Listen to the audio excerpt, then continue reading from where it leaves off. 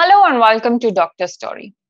Every human being has a right to the enjoyment of the highest attainable standard of physical and mental health. Individuals and couples have the right to decide the number, timing, spacing of their children. Infertility can, however, negate the realization of these essential rights. Addressing infertility is therefore an important part of realizing the right of individuals and couples to become a family. With this, please welcome Dr. Abdul Basith, MD in Gynecology, MRCOG from UK, with more than 12 years of practice. He did his postdoctoral fellowship in reproductive medicine and currently is working at Cloud9 T Nagar, Chennai. A warm welcome, Doctor, and I hope all is going well at your end. Yeah, everything is well. How about you? Everything is going great here as well, sir. Thank you so much. So, Doctor, starting with this topic, please help us understand what is infertility and how do we define infertility? So, infertility, when we define infertility, we say that when the couple are having regular unprotected sexual intercourse for about a year, that is, they are trying for a year with regular sex and they are not able to conceive, that is when we deem them to be subfertile or infertile. And this 1 year period is not for everybody. Okay. If suppose they do have some medical problems, like they've had some cancer, radiotherapy or chemotherapy when they were very young, or when they've had any surgeries in their genital areas which can hamper or reduce their potential to become pregnant, or if they have some sexual dysfunction, they're not able to have regular sex, they may need evaluation earlier on rather than wait for the 1 year period, which we usually prescribe for all the other people. Right. So one probably don't need to see a healthcare provider unless they have been trying regularly to get pregnant for at least 1 year, right? So are there any So the more? regular Yes. regular sex is at least 2 or 3 times in a week. So some people, have the habit of just tracking their ovulation period and just having sex around that time, and then coming to us saying that they're not able to conceive. So regular is at least not really tracking the fertility period, but then having at least 2-3 times in a week sex in a week, and then trying for about a year and not becoming pregnant, and then they come to us with the diagnosis of infertility. Okay. So are there any signs or symptoms where one should not delay seeing their healthcare provider when they're trying to become pregnant? Yeah, usually for men, when they do have some sexual dysfunction, or when they've had some surgeries in their genital areas, they've had some problems in their genital areas for which they've had medical attention, any chemotherapy, which we give for cancer, or radiotherapy, uh, or men who have any medical disorders like long-standing diabetes, etc., they may need to see the doctor earlier on and just perform a semen analysis or any blood test to know that everything is going on well, probably. And for the woman, if she's not getting her periods regularly, that is a sign which says that they are not ovulating properly every month, or if they've had any infections, vaginal or genital tract infections in the past, which can hamper their fertility potential, or if they also have some sexual dysfunction, they're not able to have sex. For example, like vaginismus, where the muscles around the vagina undergo intense contraction during the time of penetration and they're not able to have sex at all. So we do get people of that sort also, but they are not aware that they are supposed to come and see the doctor earlier on instead of wait for the 1 year. So these are some of the things which we tell, or if they have a lot of pain during their periods, which is usually having a little bit of mild pain during your first day of your period is quite normal. But then if it starts before your period, it's there during your period, and then it settles only after your period stops, and it's very severe, it's generally better, to have a basic scan done to see if there's any other issue which is the reason for them having such severe pain, and also thereby can hamper their ability to become pregnant. Mm-hmm. So if we again talk about the current fertility rate for India in 2022, presently it's 2.159 per birth as compared to 2.220, I think, in 2018. What can be the issues that cause such decline, according to you? So, what we see is that as we become more technologically advanced and we, as a human species, evolve, some scientists do say that this is also a mechanism of evolution. Okay. In that, what I'm trying to say is their sperm concentrations gradually is declining. So previously, when we said that the normal sperm concentration is about 20 million per ml, we have reduced it to 15, and gradually, maybe in another 10 years, we'll reduce it to 10, because in the general population, the sperm concentration is gradually reducing, the motility is gradually reducing, and we do come across women who have reduced ovarian antral follicle, that is the egg numbers are reduced, that is they undergo premature menopause earlier on. So if a lady is supposed to have her menopause around 45 to 50, she may have the menopause at 30, 35, that's quite abnormal. But then that's how we see so many patients coming to us with infertility and these issues. So it may be because, nature is trying to tell us, control your population, and it's gradually doing all these things to reduce the population. But we really don't know what is the reason. The other reason could be that, we as a society are gradually going into late marriages. And even if you become married late, you tend to put off childbirth for another 5-6 years. So by the time you start planning pregnancy, it may be 35, 36. That is the time that your ovarian age is, ovarian capacity, the egg numbers in your ovary start declining. And at around 40, there is a sharp fall. And along with this, coupled with this, there are certain lifestyle choices that we make in terms of smoking, alcohol, recreational drugs, which can bring down your fertility, our sedentary work lifestyle where we don't move about so much, and we tend to, our BMI tends to go up, and that can also shut down some of the reproductive functions in your body. So these are some of the things which are the reason why the infertility incidence is gradually increasing in our society. So how do then doctors treat fertility? What are the different treatment options for men and women separately? So initially, when they come at about after a year of trying, and they tell us that they're not able to become pregnant, what we do for the man is just take a detailed history, from their childhood to now, to see if there is any alarming sign that we can pick up, and we need to direct the treatment in that direction. But if everything is okay, then we ask him to do a semen analysis initially.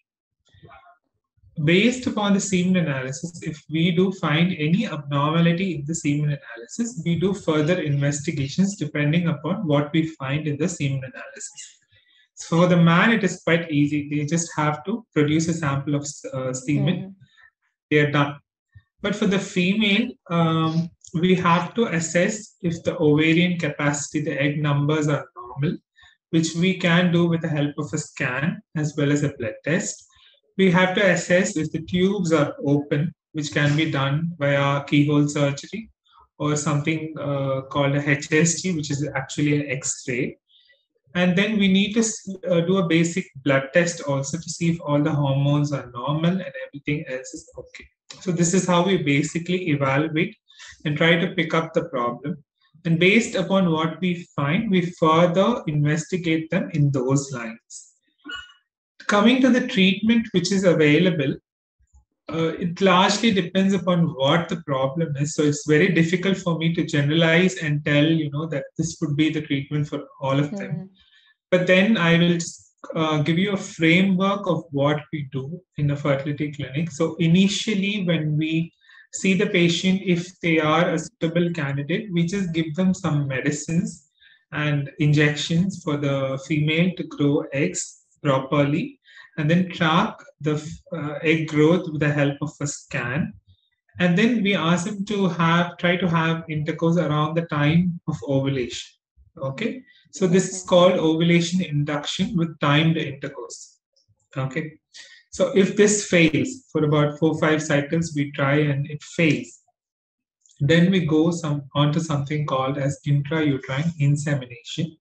This is also like timed intercourse. Only thing is, what we would be doing is around the time of ovulation, we would collect a sample from the husband, the semen sample from the husband. We would process it, remove all the good sperms, and inject it directly into the uterus.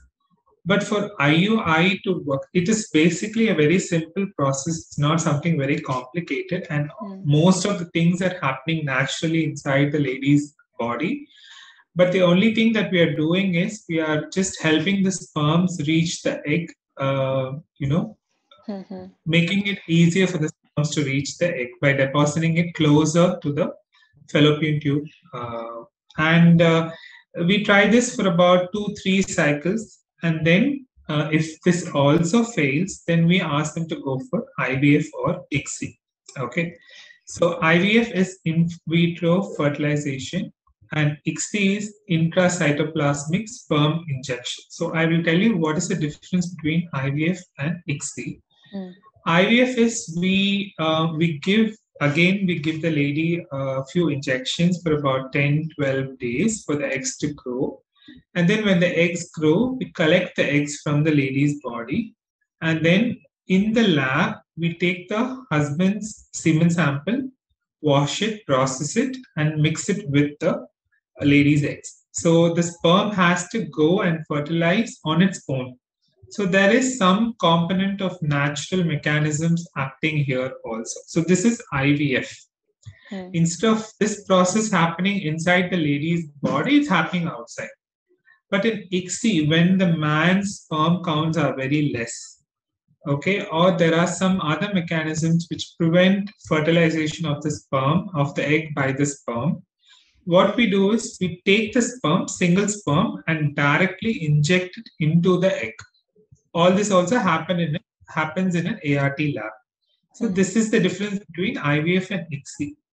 So like I said, in IUI, most of the things that are happening are natural and it happens inside the body. But then when 3 or 4 cycles of IUI fail, there is something that we are missing. We are not able to pick up.